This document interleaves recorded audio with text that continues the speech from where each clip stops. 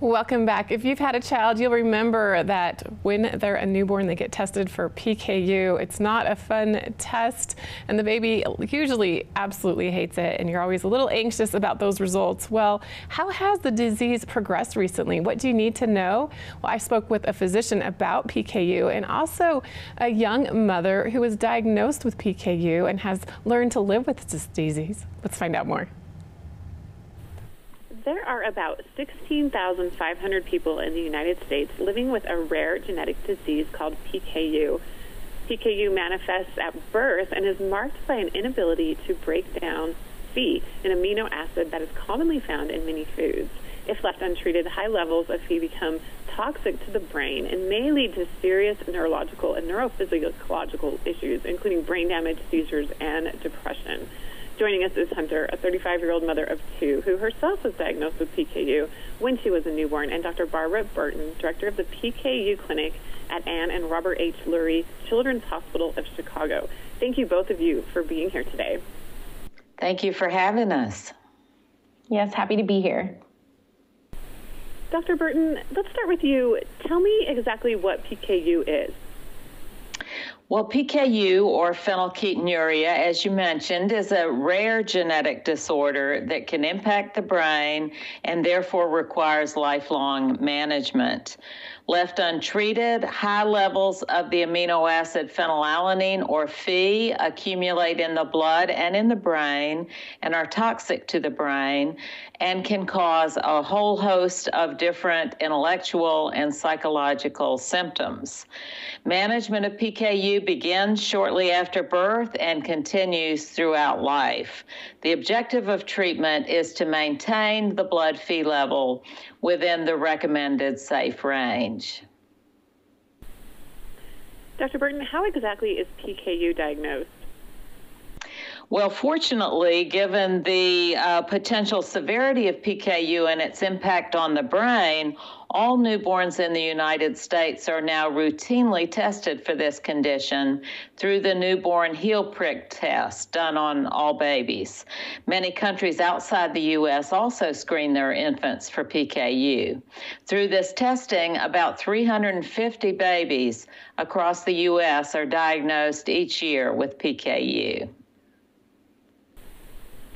Hunter, tell us about your experience growing up with PKU and how you're managing it today. Absolutely. So I was diagnosed through newborn screen, like Dr. Burton was speaking about.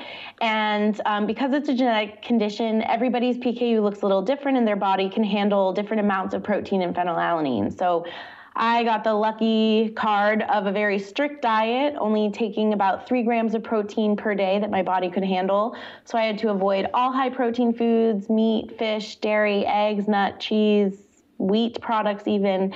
And to put it into context, I could have the amount of protein that's in about a half of a large potato every day. So I had to eat a very low protein diet and drink a medical formula to get my nutrition that way. Thankfully, as a young adult, I was able to join a clinical trial for a treatment that's now approved that worked really well for me and my PKU, and I'm still on that today and can eat pretty much anything I want, so it's come a long way. That has come a very long way. Hunter, what advice would you give to someone struggling to manage their PKU? Sure. So the first thing I want to say is that just to validate that PKU can be a struggle, it can be very difficult, but being on the right treatment and having a medical team that's helping navigate that, your metabolic team or your clinic, is really crucial and the first step to, being successful with PKU. But then also don't be afraid to talk to your friends and family about it. They can be accountability for you and also just a support on the rough days. And then finding the treatment, yes, but also foods and restaurants and things that are safe and that you like and enjoy in your safety net. That's really important as well.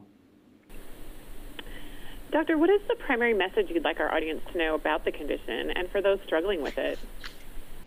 Well, the main message I'd like to give to anyone listening who perhaps has PKU or has a friend or family member with PKU is that it's really important for all patients to remain connected with a PKU clinic. Even if you've been off treatment for many years, please reconnect because we have many treatment options now. We're not just limited to that very strict diet you heard about from Hunter. Also, if you would like more information, you can go to the website pku.com, which is brought to you by BioMarin, who we're partnered with today. Well, thank you so much, Dr. Burton and Hunter, for joining us today. Really appreciate this important information about PKU. I know it'll help those that struggle with it. So thank you for your time. Thank you for having us. Thank you so much.